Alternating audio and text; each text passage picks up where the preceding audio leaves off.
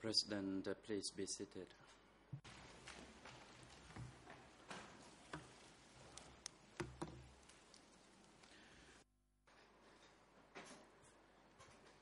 The court is now in session.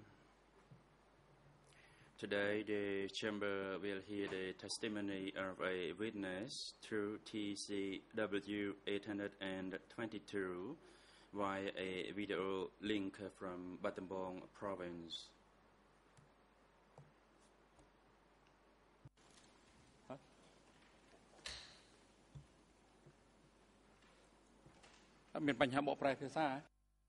There seems to be a technical issue with the translation system.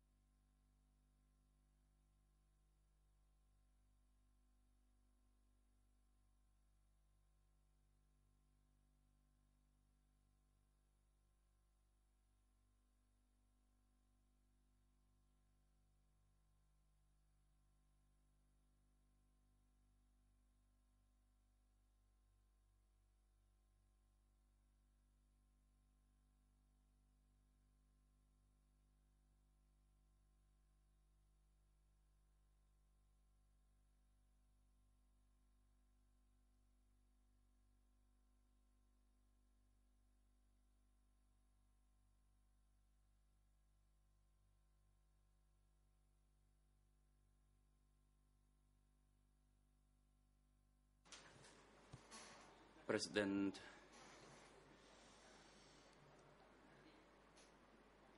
let me resume. Today, the chamber will hear the testimony of a witness through TCW 822 via a video link from Battambang province. Ms. Sakobote, please report the attendance of the parties and other individuals at today's proceedings. Grazie, Mr. President. For today's proceedings, all parties to this case are present, except Mary Giro, the international lead co-lawyer for civil parties, who is absent today and tomorrow due to personal reasons, and Weinberg has been assigned in her place. Counsel Copper, the defense counsel for Nuji, is also absent today and tomorrow for personal reasons. And Mr. Nuji is present in the holding cell downstairs. He has waived his rights to be present in the courtroom. The waiver has been delivered to the greffier. And the witness who is to testify today, that is through TCW 822, will testify via a video link from Battambang province. The witness confirms that through his best knowledge and ability, he has no relationship by blood or by law to any of the two accused, that is Nuon Chi and Kieu Sampon, or to any other civil parties admitted in this case. The witness took an oath this morning, and there is no duty counsel assigned to him. President, thank you, Ms. Sakabuti. The chamber now decides on the request by Nuon Chi.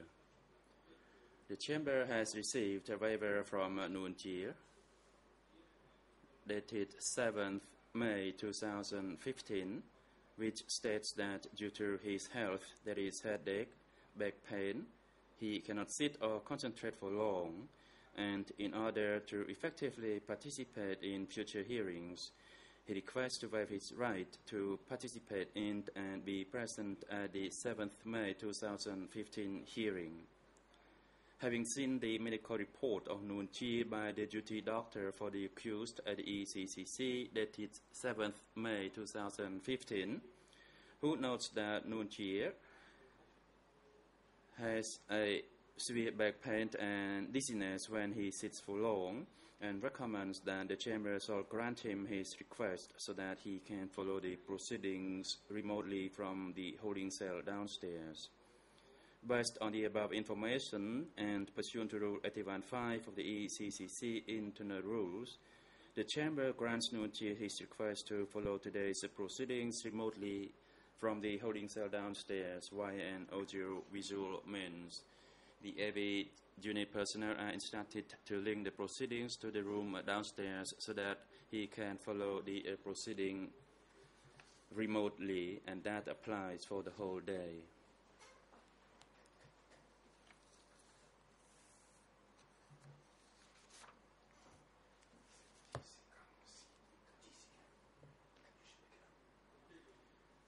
President and the International Co-Prosecutor, you have the floor.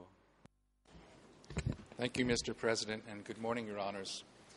I would like to just bring up one short matter to Your Honors before we begin with the witness, and that is that I'm aware that Your Honors have indicated that you will shortly issue a written decision on the use of evidence that was obtained by torture in this trial.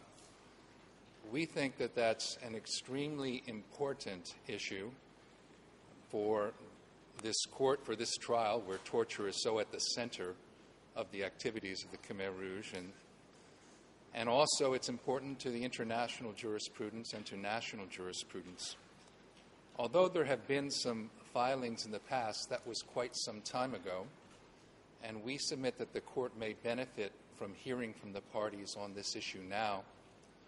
My preference, my suggestion would be to have an oral hearing for a half hour or an hour where the parties could be heard, or if Your Honors prefer, it could be written. But I think it's a matter of great public interest also, so I think an oral hearing would be of great interest to the public. We could do it today, but I notice that several parties are missing and perhaps don't have notice, so I suggest we do it after the court break.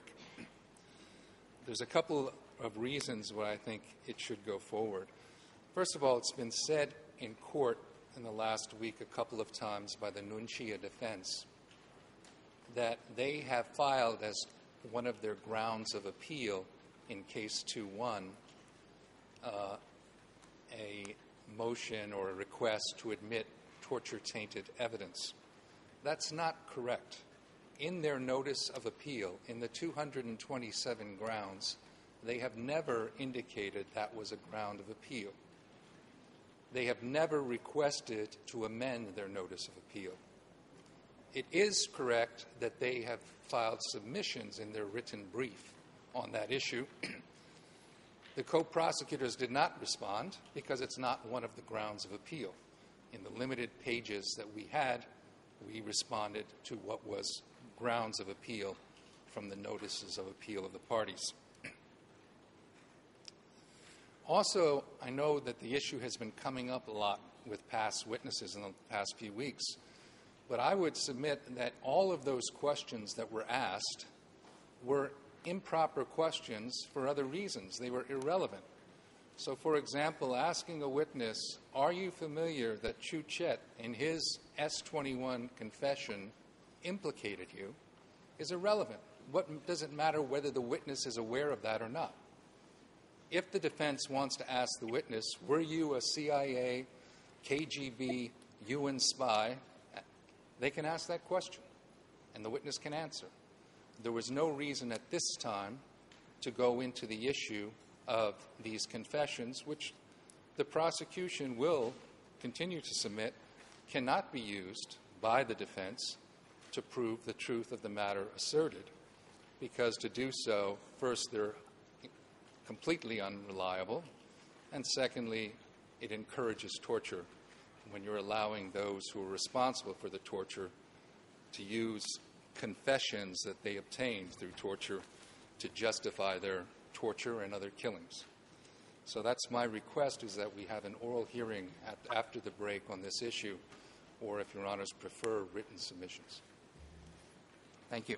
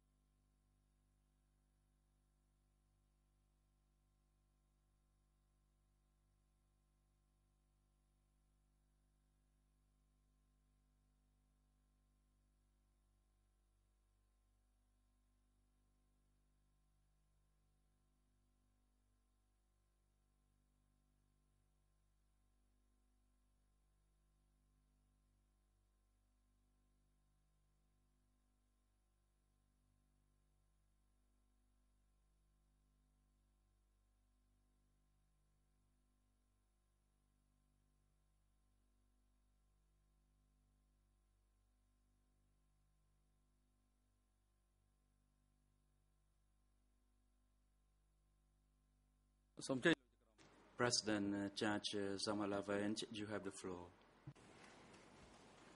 Oui, merci Monsieur le Président.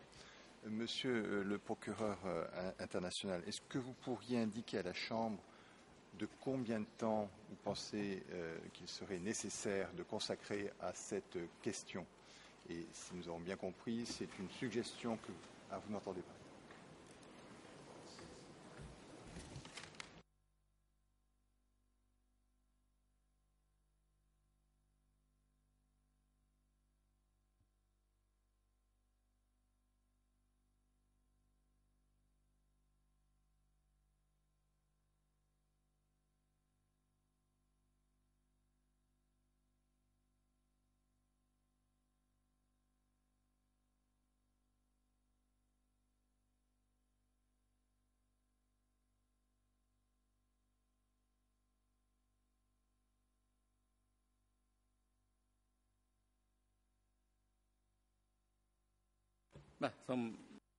President Judge Lavent, please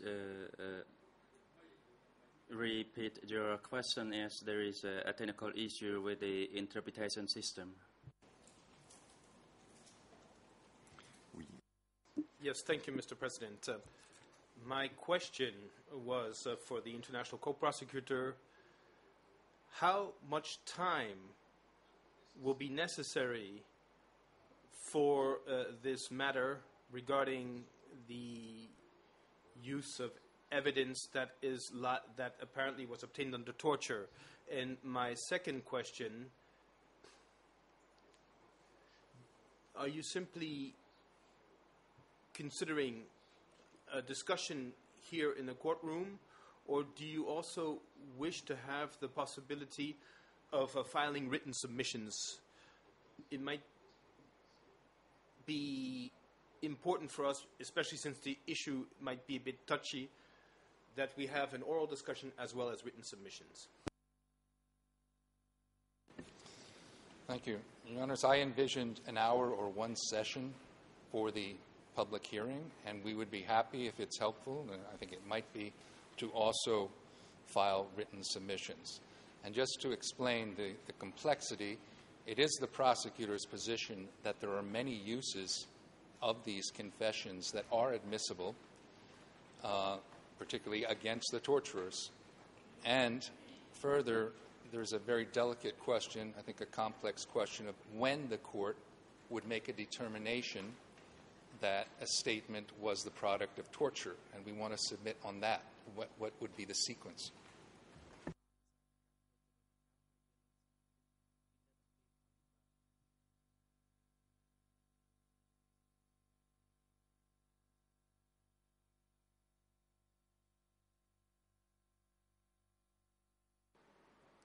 President, thank you. The Chamber also deems the issue of evidence obtained by torture is of a critical nature. And we actually had quite a long discussion on this issue when Counsel Copper put a question to the witness in relation to evidence obtained by torture, and the Chamber will consider the proposal by the international co-prosecutor, and we will deliberate the issue amongst ourselves and will inform the parties in due course. And we thank you for that.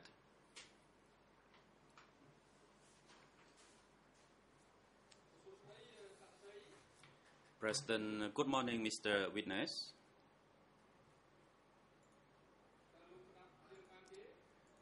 Can you hear me clearly? Witness, yes, I can. President, thank you. And what is your name? Witness, my name is Aik Hoon. President, please repeat your name.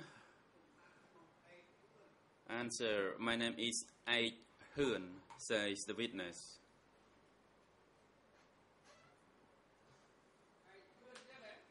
President, is it Ai Thun? Answer, yes. And who is Ul Hun? Answer, in fact, Ul is my grandfather's name, and Ai is my father's name. Question, what is your official name, Mr. Witness? Answer, my official name is Ai Hun. However, sometimes the registrar did not ask me and used Ul Hun for my name. President, that clears the matter. Then let me stick to your official name, that is Ai Hun. And when were you born, Mr. Ai Hun? Answer, no, I cannot recall my date of birth. I only recall that during the time I was born, and when I grew up, it was the wartime around the Israel era. Question, what is your age now? Answer, I am 78 now.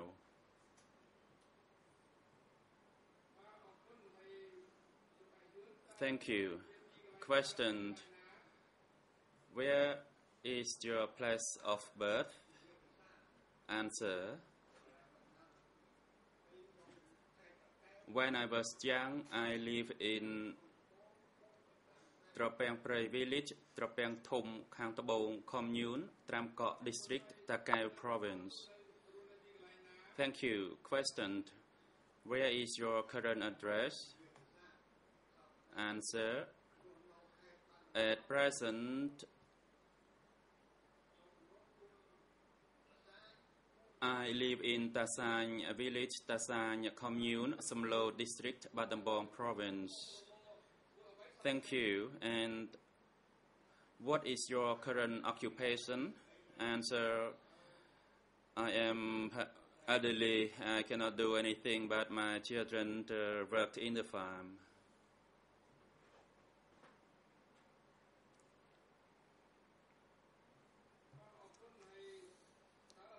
Thank you.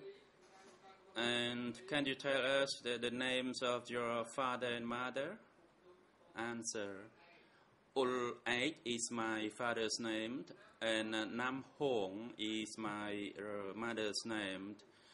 She was Vietnamese from Krobao Motru, Cambodia Crown. Thank you. And what is your wife's name, and how many children do you have together? Answer, my wife's name is Chia Ni, and we have 6 children. Ai Thun, Ai Khun, Ai Vun, Ai Von, Ai No, and Ai Non. One of them died. President, thank you, Mr. Ai Hun. The greffier made an oral report that to your best knowledge, none of your father, mother, ascendants, children or descendants, brothers, sisters, in-laws or wife is admitted as a civil party in case 002. Is that information correct? Answer, that is not true. Samnang, do you understand the judge's question? Witness, Mr. President, please repeat your question as it is unclear to me. President, Mr. Ai Hun, to your best knowledge, do you know if any of your father, mother, ascendants, children or descendants, brothers, sisters, in-laws or wife is admitted as a civil party in case 002? Answer, yes, that is correct. Question, and that you already took an oath before your testimony, is that correct? Answer, yes.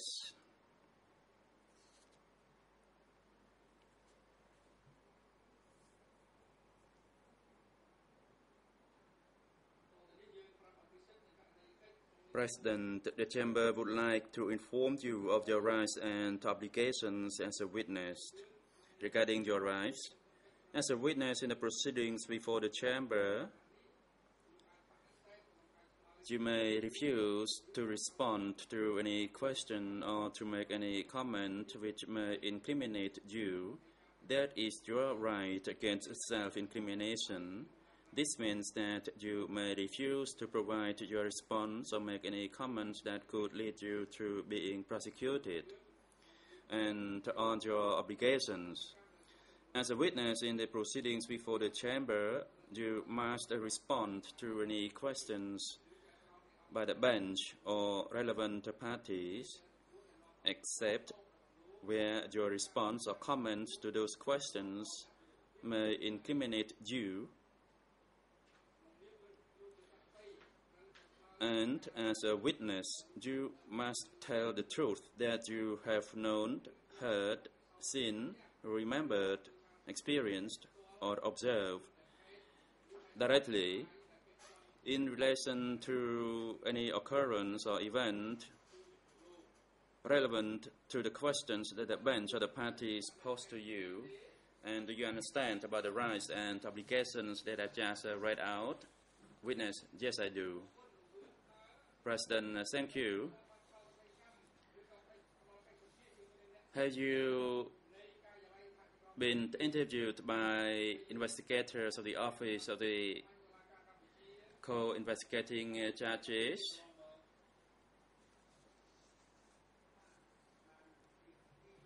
Answer, yes, I have been interviewed twice, although I cannot recall the dates.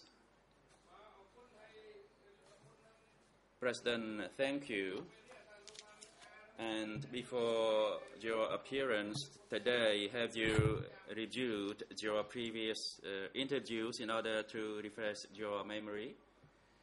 Answer, yes, I have read them all. Question, can you tell the Chamber whether the statements in the written record of your interviews are consistent with your words that you gave to the investigators? Answer, yes, they are consistent with what I told them during the two interviews.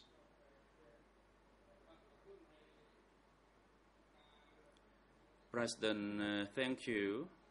And pursuant to Rule 91 bis of the ECCC internal rules, the co-prosecutors will be given the floor first to put questions to this witness, and the total time for the co-prosecutors and the lead co-lawyers is 1 full day. And the Chamber would like to inform the parties that Mr. Ulhun has some issues concerning his health. For that reason, please try to make your questions short and precise. And the Chamber trusts that the parties will take this information and put your questions accordingly. And now the co-prosecutors, you have the floor. Merci, bonjour, Monsieur le Président. Thank you.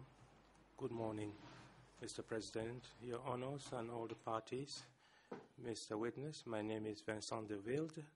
I will put questions to you on behalf of the Office of the Co-Prosecutors this morning and this afternoon. I would like to start by thanking you for appearing before us in spite of your ailing condition. And when I put questions to you, may I request you to tell me whether or not the questions are clear, if you do not understand the question. If you do not understand the answer to a question, please do not invent an answer or to speculate, but simply say that you do not know. I'll start with a few questions regarding your family so that we may know what your origins are.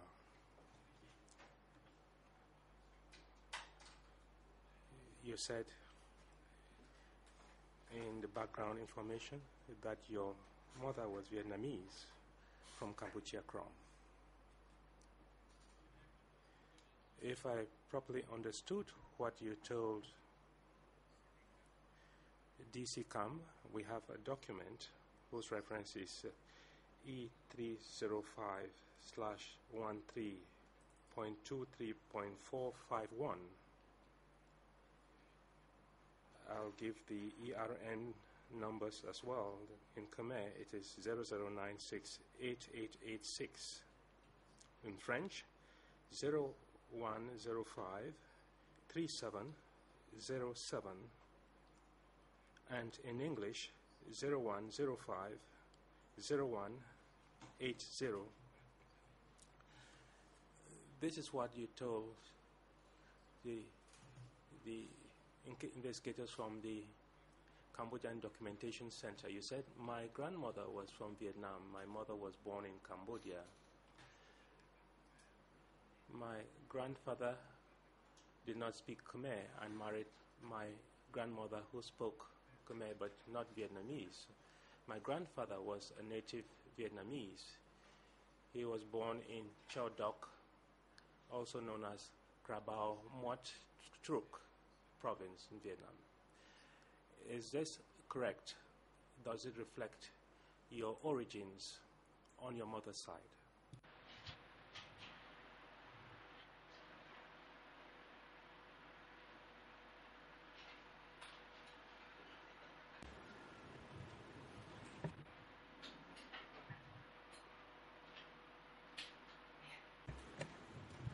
Monsieur le témoin?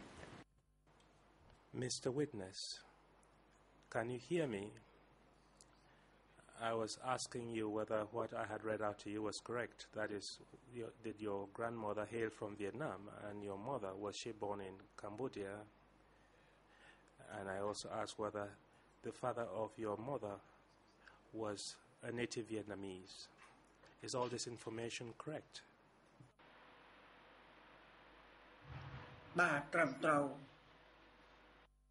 Answer, yes, that is correct. You described your mother as a Vietnamese from Cambodia Krom.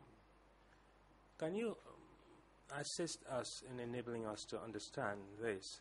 When you talk of Khmer Krom, what precisely do you mean? Because sometimes there's a mix-up between Vietnamese settling or who settled in Cambodia Krom, but who did not speak Khmer properly, and those who were in Cambodia Krom and spoke Khmer. Can you tell us what is the distinction between Khmer Krom, native Vietnamese, and Vietnamese from Cambodia, and so on and so forth?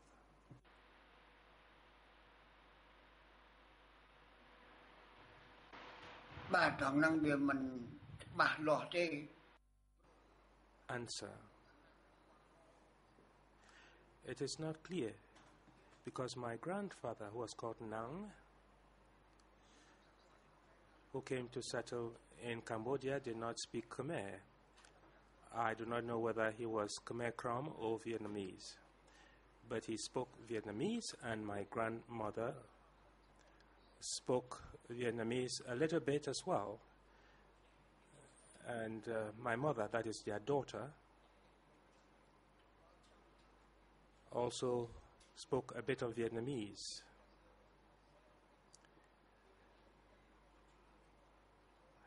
His younger brother was born in Krabao. He spoke Vietnamese and served as an interpreter for family members. So all I can say, quite simply, is that it is very unclear, because I myself never went to Krabao or to Chau Doc. So I saw my family members, that is all. Very well. You also made some statements in the record of the interview, E3.319.1.31, that is your first record of interview. And you said in answer to question 11, that is answer 11, my My father was village chief during the Sangkum Riaz Riyum era. Because my father had been a village chief and my mother was Vietnamese, they wanted to purge. You said your family was accused of having undesirable tendencies. That is, I joined the revolution, but my father was accused of having unpleasant tendencies. So your mother was Vietnamese and your father had played a role in the previous regime, and you were accused of having undesirable tendencies. What do you mean by undesirable tendencies?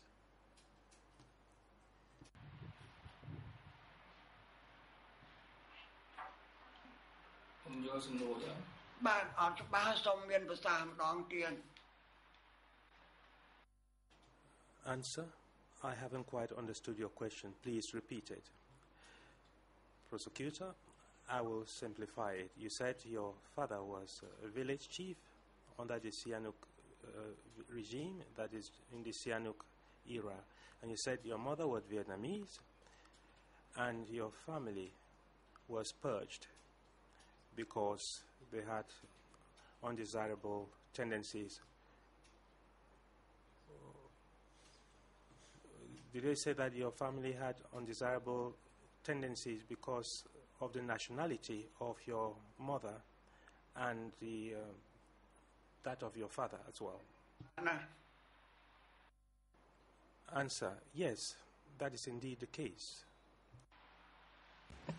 Toujours concernant votre famille, pourriez-vous nous dire quel était le lien qui vous unissait à Tachim, le chef adjoint du district en 1975? Est-ce qu'il y avait un lien familial avec vous?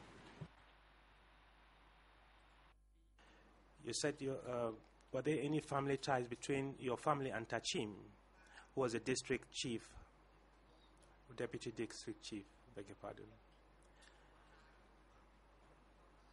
Answer: my wife was Sino Khmer, and the mother of my wife was also Sino Khmer. The father was Cambodian, and that is why I call them Sino Khmer. Let me rephrase my question because I think it was not well understood.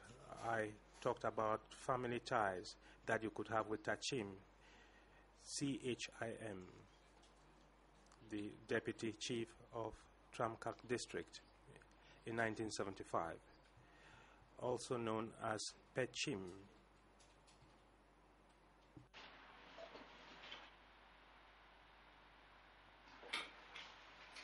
បាទសូមជម្រាបប្រសា Answer: Tachim was my cousin and also my brother-in-law.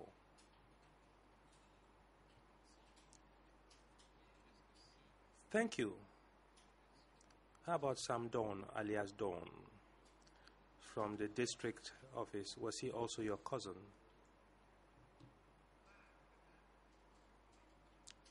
Yes.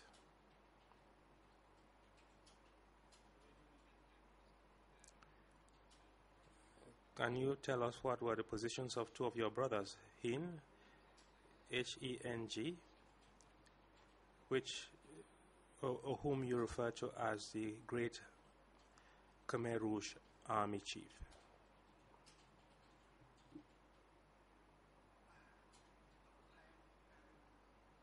Answer: in 1976, Heng was appointed district chief and he took over from Tassaun. Are you not mixing him up with your elder brother Yao? Y-A-E-V. You said that he took over directly from Tassaun. Are you not mixing up Yao and Heng?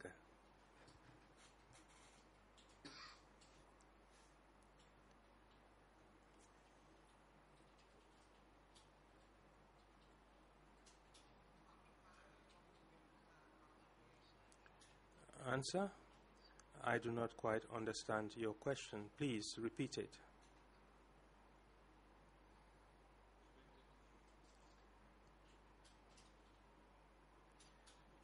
I'll try to jog your memory with what you said.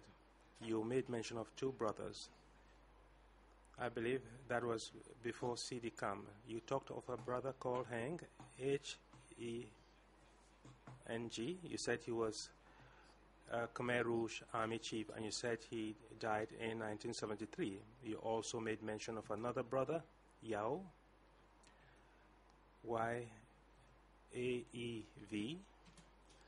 who was deputy district head at Ko Andet district from 1977 to 1978. Is that correct?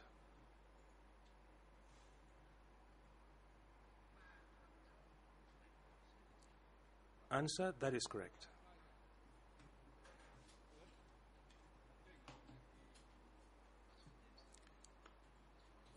Mr. Witness, wait a minute.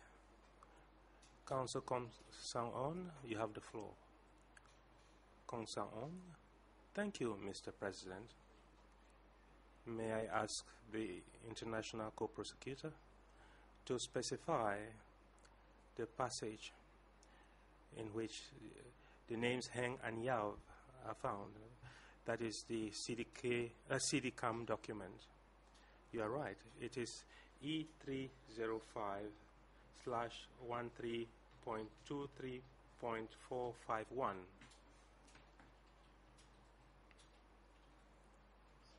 In French, the ERN is 01053714. In Khmer, it is 00968891 towards the end of the page, and in English 01050184.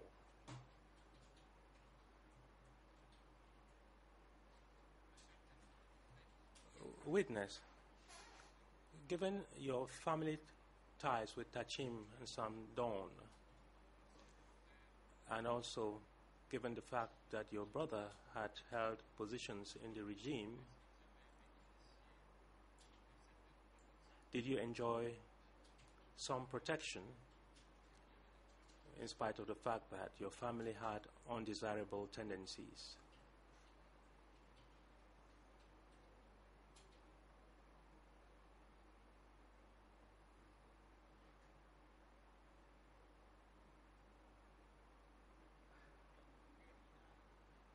Answer?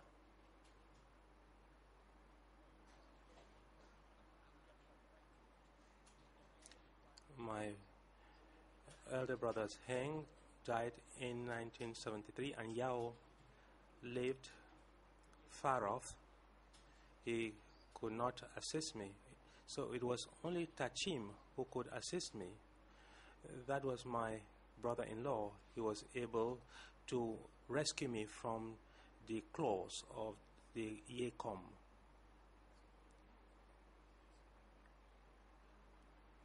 Question: can you remind us of what you did between 1974 and 1975?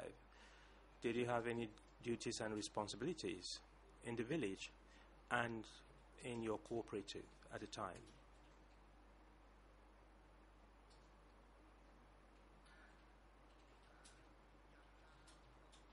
Answer: I was appointed group leader, and after the classes were established, I was crushed by the wheels of history, and I was dismissed from my position.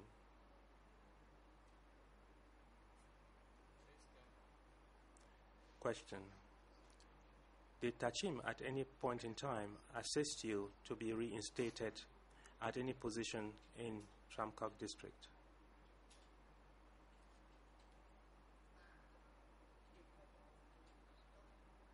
Answer: yes.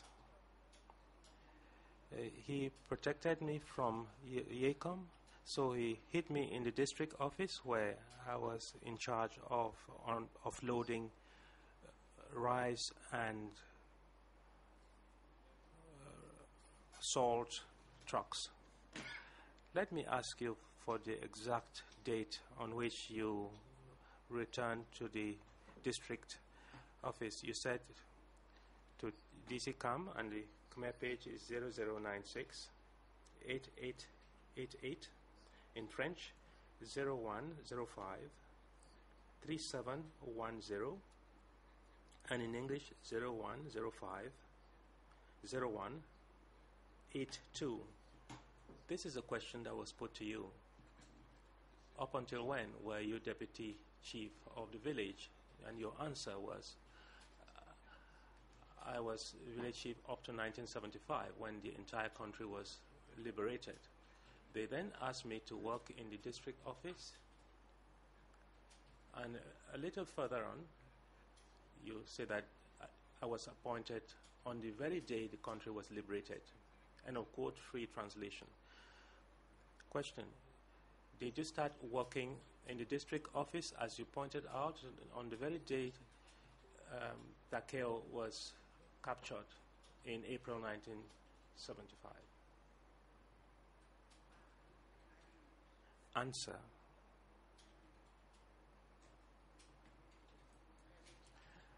After the war ended, that is in April, Tachim came and took me in order that I would guard his house. And then he assigned me to work in the district office.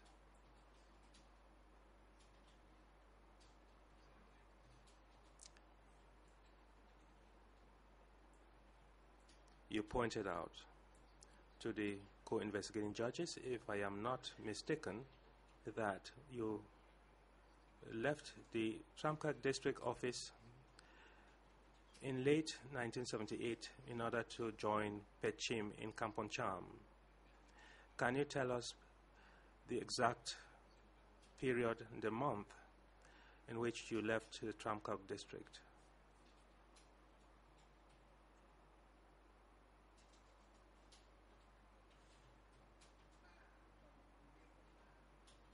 Answer. I was afraid of Tassin. He wanted to kill me at the time.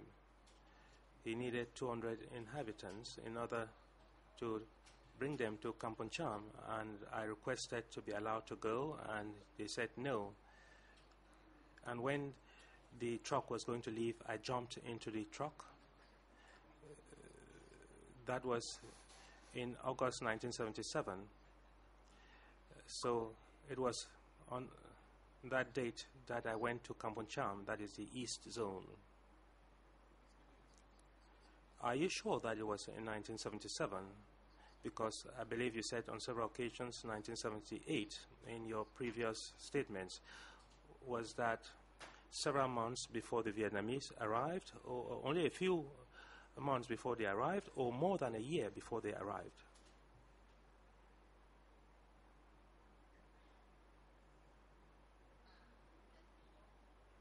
Answer.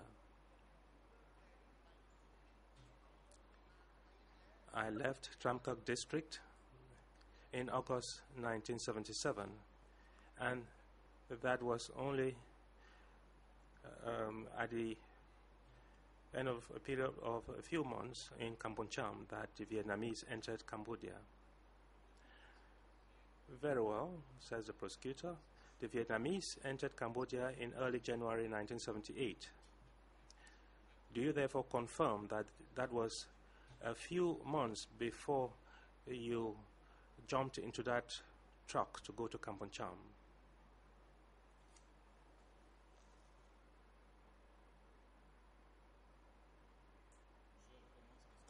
Let me repeat the question. I said that the Vietnamese came in early January 1979, not 78.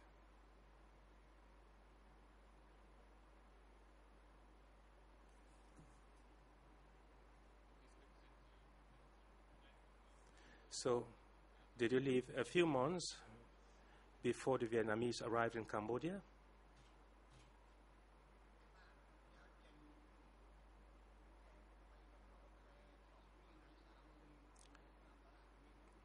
I left in August, and on the 31st of December, the Vietnamese attacked the tube plantation office, and from that date I sought refuge in the forest. Very well. You started working in the district office shortly after Phnom Penh was captured, and you left that office to go to Kampong Cham approximately 3.5 years later. Can you tell us what your last position was in the Tramkak district office? You stated that you distributed bags of salt and rice. Did you continue doing so during the entire period of more than 3 years, or you had other duties and responsibilities in that office?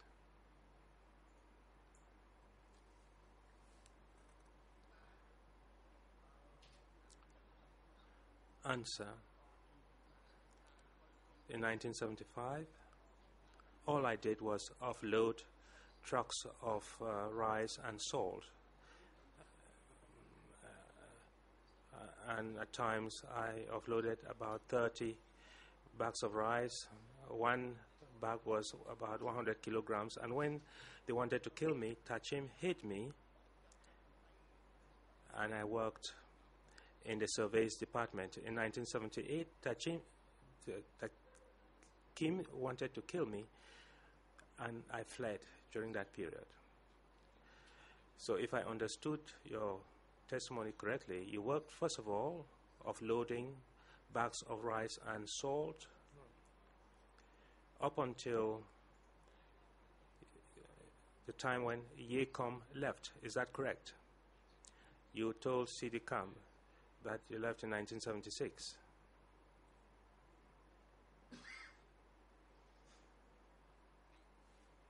Answer yes. Question. And when were you in charge of the surveys department, that is the registry, within that office? From what time and up until when?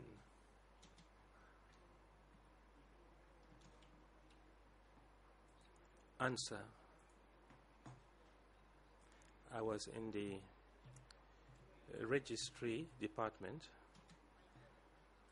All I did was to carry polls from 1976 to 1978, and thereafter I left with Tachim. So I worked there for 3 years. Yes, says the prosecutor. Let me read out to you what you told DC Kam, and the Khmer page is 096 8897. In French, 01 05 3719, and in English 01 05 0188. You stated the following, and I quote, I was indeed a member in charge of the registry in 1976, from 1976 up to 1978, when I went to the Chup rubber plantations.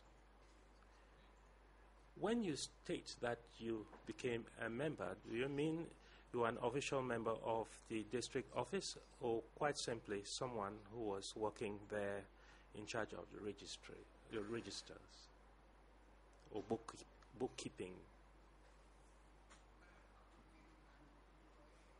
Answer. I was not in charge of bookkeeping. All I did was to carry stuff, so I used my hands and my strength.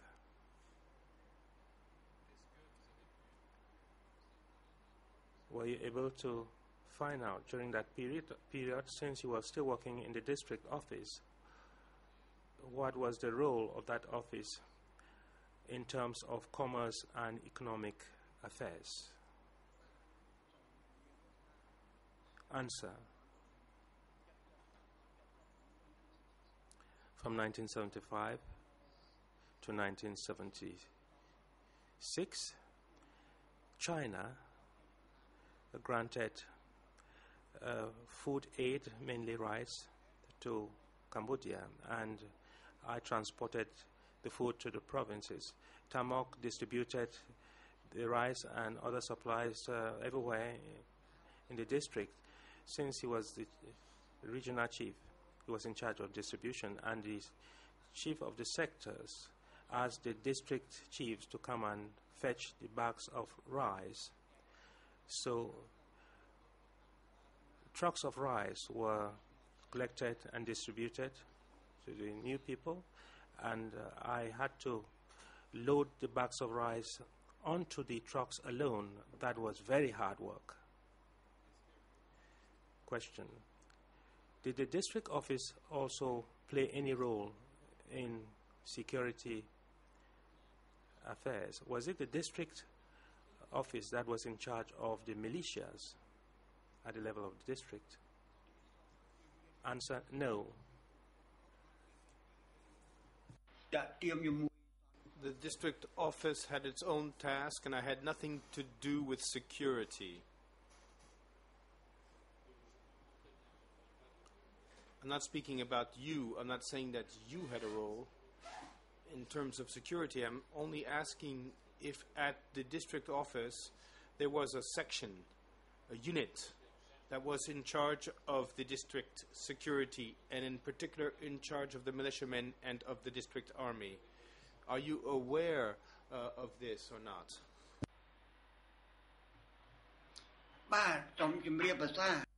Answer.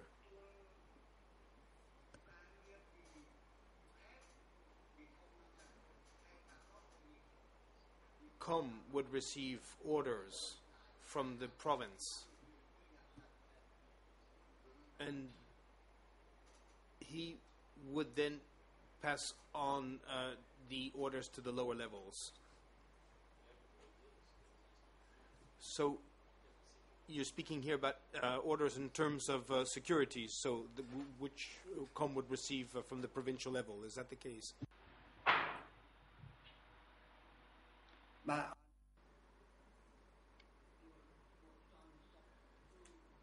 As for the security matters, people who were arrested and as they were accused of having different political tendencies, or whether they were accused as CIA spies, then they would be sent to Yekom. And if Yekom was not there, Tachim would be the representative. As for Tachai was not dealing with this matter. So the security matters were the responsibilities of Yekom and Tachim. And Tachim had his own team of a security force. And the same thing applies to Yekom, as he had a group of security force who would be there to receive the people who had been arrested.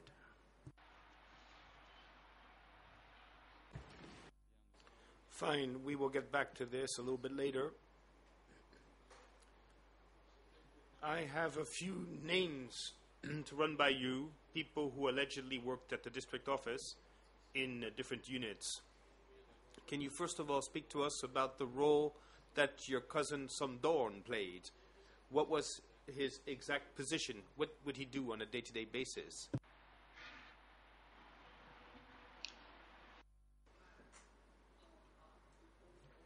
Don was my cousin.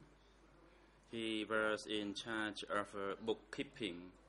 For example, if Tamok needed a certain number of workforces, then Don would go to the villages to get those people. And Sam Don was also in charge of materials and logistics, as he was in charge of overall bookkeeping.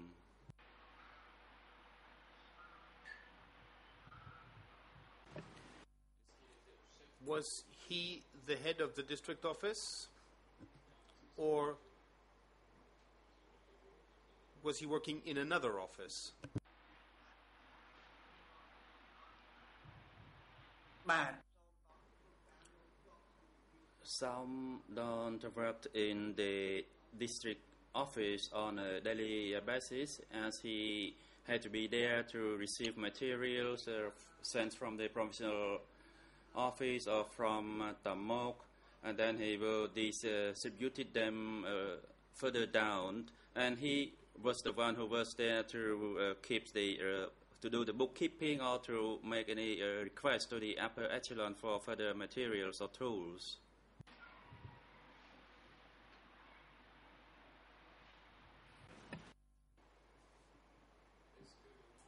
And does the name P mean something to you? Apparently he worked at the district office and he had problems walking.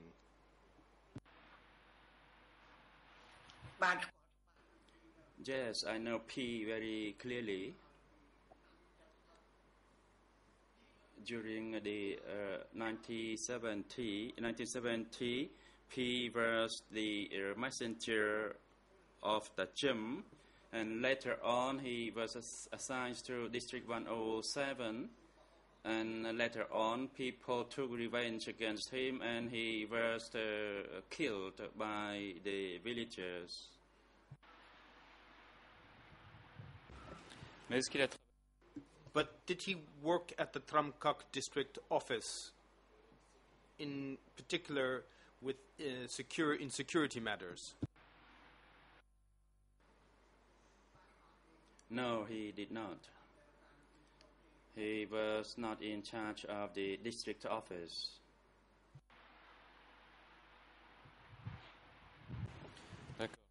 Fine. That was not my question. What I asked you was, did he work at the district office or in one of the offices that was nearby? And did he have any position with regard to the militiamen or with regard to the security center in the region?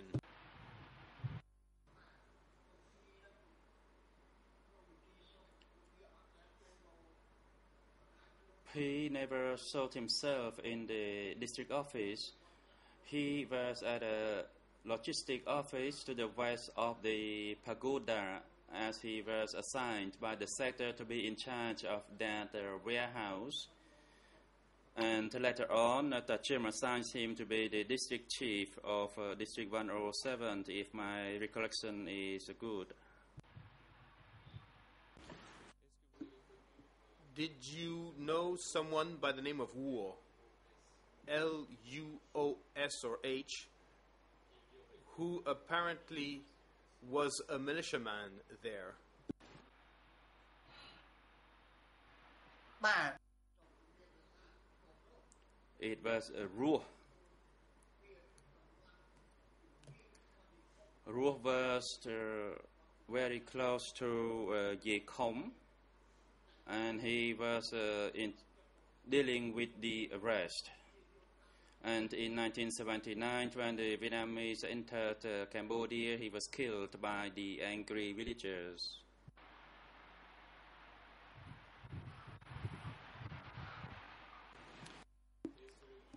And does the name Khom, Khorm, ring a bell?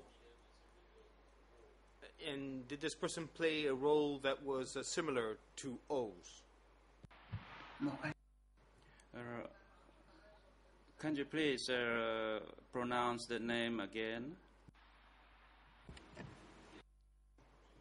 Yes, I will try. Corn. My colleague says I pronounced it pretty much right. Khorm. Khom. ខូននឹង Khon was a man. I did not know what problems he had, but he was transferred to work in the district office, and he was in charge of the repairment.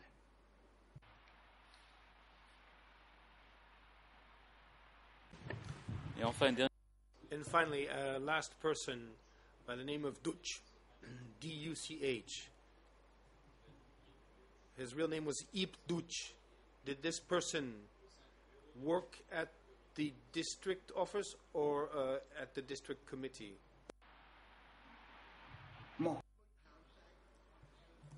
Dutch alias Sam never worked in the district office. He worked with Tapi at his Tapi's office, and later on he was transferred to the East Zone.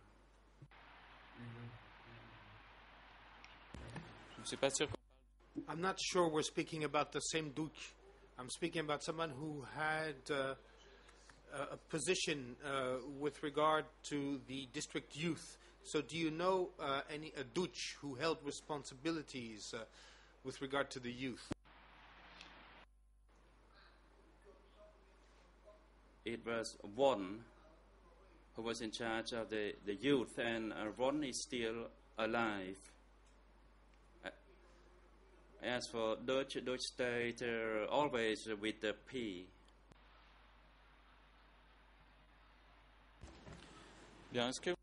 Fine. Do you know if these different people, and in particular Wu, Kon, and Dutch or P, would sometimes go to Krang Tachan? Were you ever informed of this when you worked at the district office?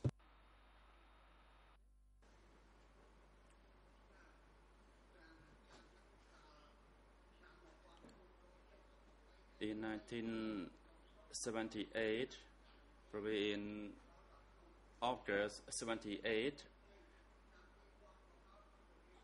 I did not know that Kantachan office existed. However, only later, maybe in the year 2000, says the witness, I was told that Kantachan office existed long time ago, and there were many skeleton remains there.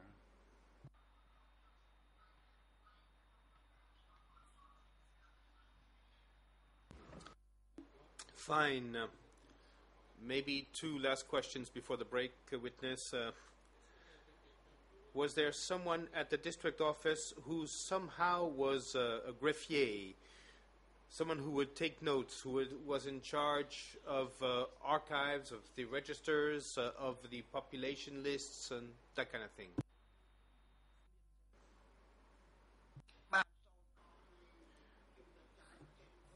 After Samdon, Tachim and Chai had left, there was another greffier by the name of Ujain, who finished year 12 in the previous education system. And when the Vietnamese arrived, he fled somewhere. But later on, I met him, and I believe he is still alive.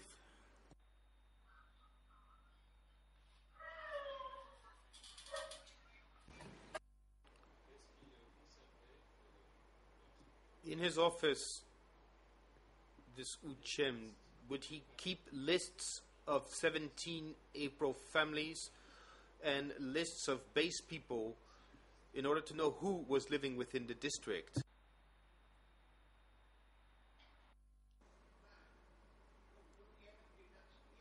Bun Jain, who did the secretarial work, was in charge of all those bookkeepings in terms of expenditure, the list of people who came to the area from outside, or whether people, or whether a number of forces had to be sent to other areas.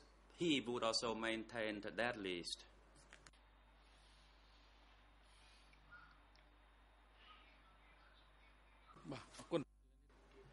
President, thank you. It is now convenient for a short break. We'll take a break now and resume at 10:30. And Mr. Ai Chun, we have a short break now, and we will resume at 10:30. You may also rest. សូមអញ្ជើញក្រោកឈរ